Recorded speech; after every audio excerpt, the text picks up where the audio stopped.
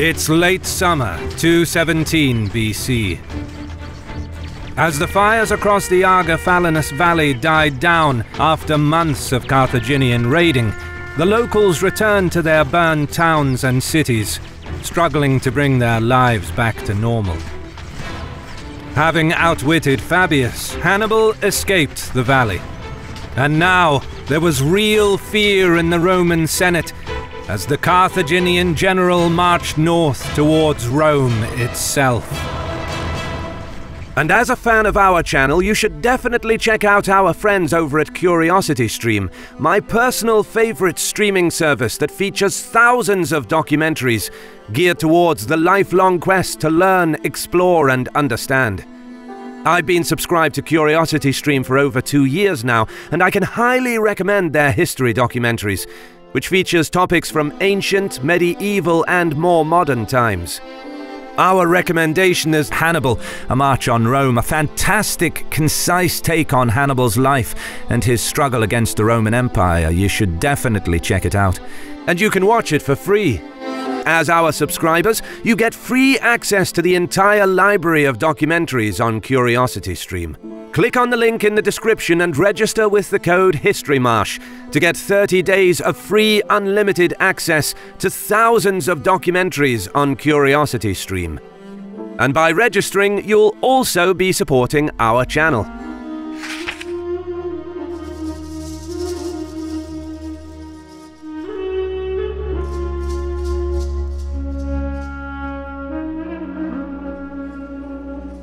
Escaping the Falanus Valley with his army and plunder intact again highlighted Hannibal's genius.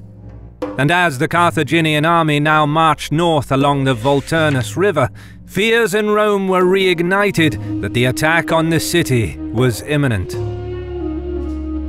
But despite the road to Rome being open for the second time, Hannibal marshaled his army back into the Apennine Mountains.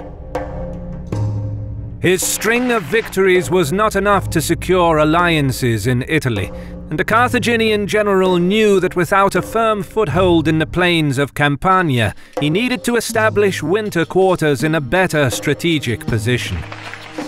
Heading back east to his old campaigning ground near the Adriatic coast was a prudent decision. Encumbered with plunder and herds of cattle, the Carthaginians moved slowly, cutting a swathe of destruction along their line of march, ravaging farms and property, collecting provisions and prisoners as they moved, unopposed by Fabius. While this unchallenged destruction of Roman lands and a prior escape from the Falanus Valley were the two latest embarrassing incidents that caused outrage against Fabius in the Senate, it was in fact his strategy that preserved the Roman army from potential destruction. Thanks to Fabius, the Republic stayed in the fight, which arguably kept their Italian allies from joining Hannibal. Yet, due to his cautious war plans, Fabius's popularity in Rome was crumbling, and his allies in the Senate found it impossible to rally political support around him.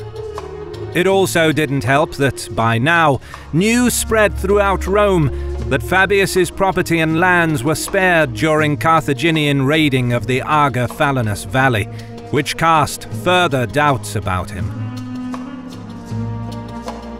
The Roman general tried in vain to improve his reputation by selling parts of his property to ransom Roman prisoners from Hannibal, after hearing that the Senate would not fund their release. But despite the unabating criticism against him and demands for a more aggressive stance, he kept to the Fabian strategy, refusing to be drawn into a battle not of his choosing, and continued to shadow Hannibal. His scorched earth policy had a very limited effect, as many citizens refused to burn their towns and crops, but it did manage to hamper the movement of the Carthaginian army, which did not have a secure supply chain and had to live off the land. Meanwhile, Hannibal reached a place he deemed suitable for his winter quarters, the town of Geronium.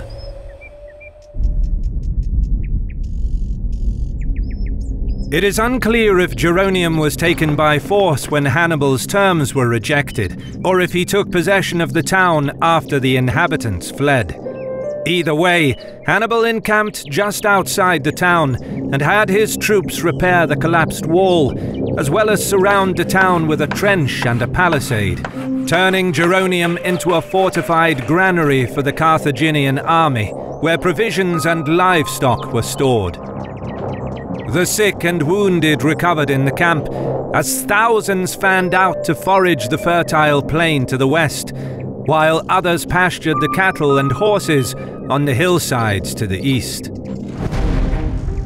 With enough provisions to last until spring, in a strong defensive position, with several roads offering multiple mountain crossings into Apulia, Geronium was the perfect place to winter with an army.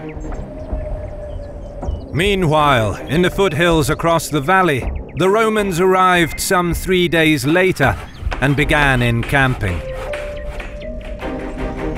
But the dissatisfaction in the Senate finally boiled over, forcing Fabius to depart for Rome.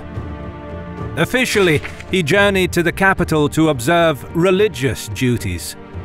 However, the more likely reason for his absence from the front line was to confront his critics and explain his actions, in an effort to salvage any support he could for his campaign. While the political discussion raged on, back in the Roman camp near Geronium, Minucius assumed a more aggressive stance. As second in command, he was left in charge of the army with orders to follow the Fabian strategy. But, eager to put pressure on Hannibal, he set up camp in the plain, from where he sent out parties of cavalry and velites to hunt down the Carthaginian foragers. Although most of the foragers escaped unharmed, Hannibal moved quickly to protect his foraging grounds by sending 2,000 Libyans to occupy the ridge overlooking the Roman camp. And just to the south, he established a temporary camp where he stationed 2/3 of his army. Eager to square up against the enemy, Minucius sent the heavy infantry towards the Carthaginian camp, while his light infantry and cavalry went for the ridge. This seemingly created a problem for Hannibal. Not only was he outnumbered, but he left his cavalry in the main camp.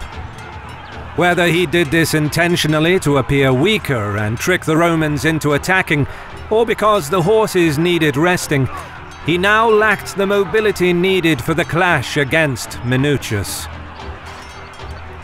With superior numbers and mobility on their side, the Romans took the ridge. Seeing his chance to put more pressure on the Carthaginians, Minucius moved his camp to the top of the captured hill. Expecting another attack, Hannibal restricted all foraging operations, keeping the troops in a state of readiness within the forward camp. But Minucius stayed put, and after a few days of inaction, the Carthaginian general finally broke the stalemate by sending troops to forage in ever-increasing numbers each day, until eventually some 4,000 men were committed. Dispersing so many troops in the surrounding countryside, while already being outnumbered, begs the question, did Hannibal so desperately need provisions for the winter and was forced to forage?